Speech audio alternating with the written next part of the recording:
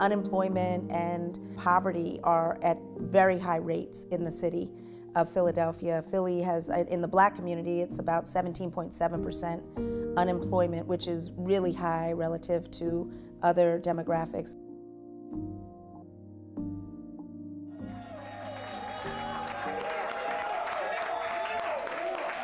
My name is Sarita Martin.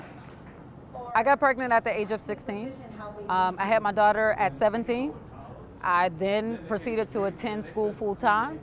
I worked multiple part-time jobs, but within that first year, it got rough. I was an out-of-school student. I was having to pay out of pocket. Mom and Dad were like, look, we've gotten you as far as we can go. So I did end up having to apply and get on welfare.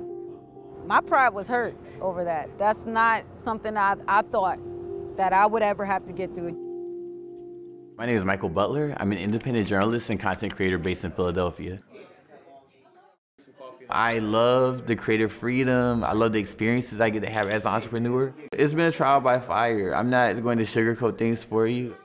There are a lot of things that people don't tend to take into account when it comes to working for yourself. Especially as Black and brown people, we already are submitted to a culture of poverty by default, unfortunately. So the scary thing for a lot of us is that just getting a job, in a quote-unquote good job where they ask for your references, your college degree, for a lot of us, that already is an endeavor. I wish, even as an older college student, more of my classes in my media program talked about rates for your work. I had no idea, and the best thing I would want for anybody else that aspires to be an independent journalist, content creator, what have you, is that they go through some kind of financial literacy training, because what happens very quickly in this creative economy, you can get shortchanged very quickly.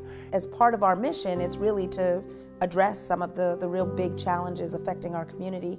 And so we wanted to see if we could use our various platforms, radio, digital, events, social media, to try and connect our community, particularly younger people, with information and job opportunities and access to career readiness, entrepreneurship information, and actual jobs. I continue with my schooling. I continue to go after my dreams. And it took me at least 10 years to get to a point where I was able to get myself off of welfare. I think it's definitely been sold to us that you find your lane and you stay in that lane and you work that lane until you can no end. Currently, as an entrepreneur, I make money a few different ways. I am a rideshare driver, I run my business, I'm a radio show host, and I'm also a life skills development facilitator. And this is a time where, as a Black community, the intergenerational conversation is extremely important. Yeah. Entrepreneurship is not for the faint of heart. It's not impossible.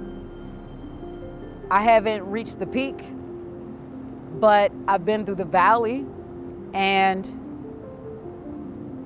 for me, it's worth it.